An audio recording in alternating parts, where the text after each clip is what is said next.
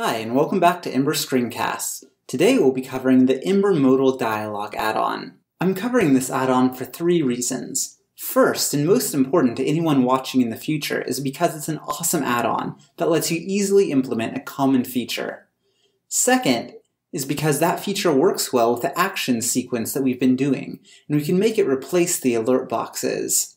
Third, because it's a delaying tactic that lets me have an extra week to properly figure out closure actions, because those are a big change. I want to make sure I get it right for you guys. So currently, when we're wanting to send a message to the user, we use an alert box, but that's ugly. We want something better. That's where the ember-modal-dialog add-on comes in. It allows us to easily create beautiful modals. Let's get started. First, we'll install the ember-modal-dialog add-on. Then, we'll install the ember-CLI Sass add-on, since it relies on it. Then, we'll copy these two lines. We'll change our app.css to app.scss, so we're using Sass now. And then we'll paste these two lines in there, so we're importing the styles from the add-on. Then, in our actions template, we'll put in a modal dialog box.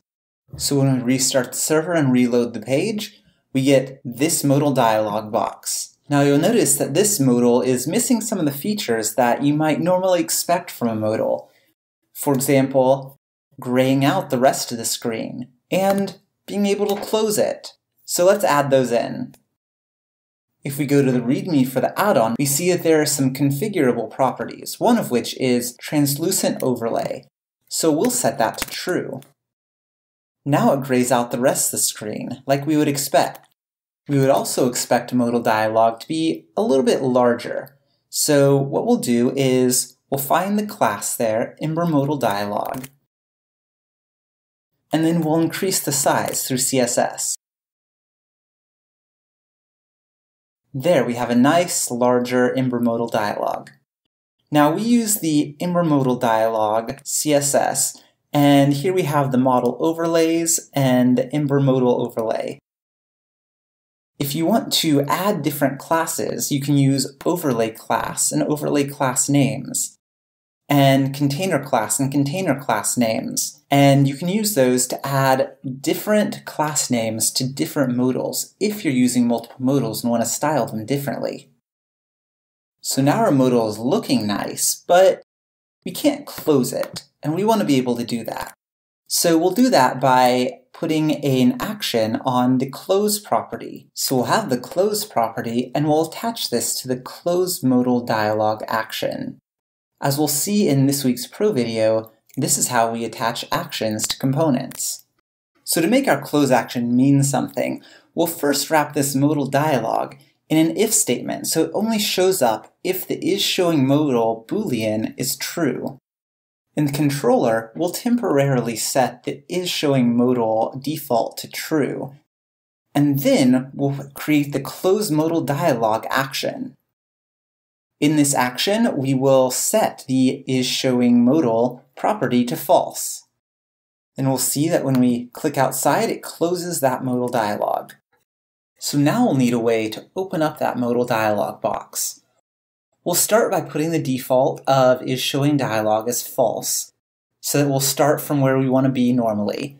And then we'll create an action called showModal-dialog.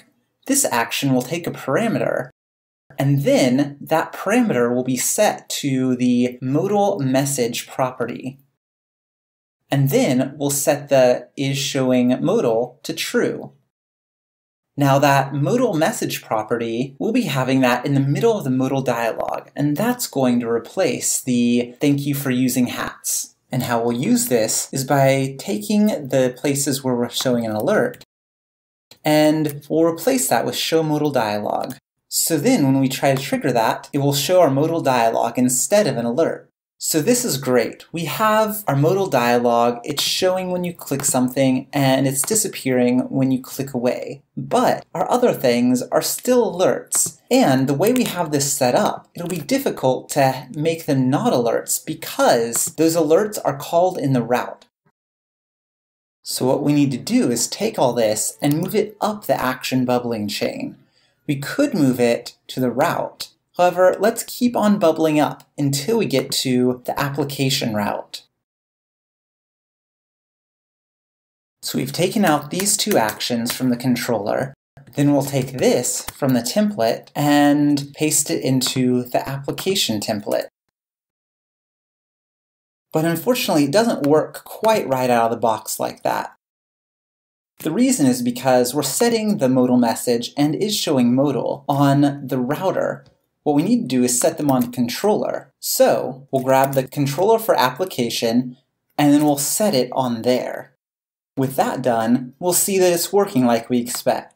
It should be noted that controller4 is a private property, so it might change. However, I don't know a better way to do this at the moment.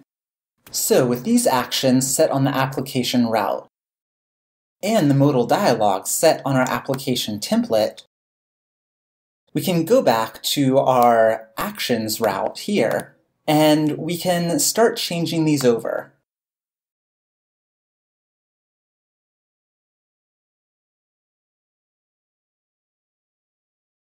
And with those changed, then we'll be seeing that for all of these actions, we're using the modal dialog instead of the alert. This is much better. If you want to learn more about ember-modal-dialog, you can go to the README on GitHub. It contains lots of information, including some live demos. It includes several of the configurable properties, and also shows how to position it if you want it to not be on the center of your screen. It also shows you how to change the styles more than we did, and do keyboard shortcuts, and create custom modals. So if you want to have a type of modal that shows up in several places, but not all places, custom modals will be your thing. So I hope you'll be able to find ember-modal-dialog useful. And we should be soon getting back to our regular scheduled screencasts on actions and components.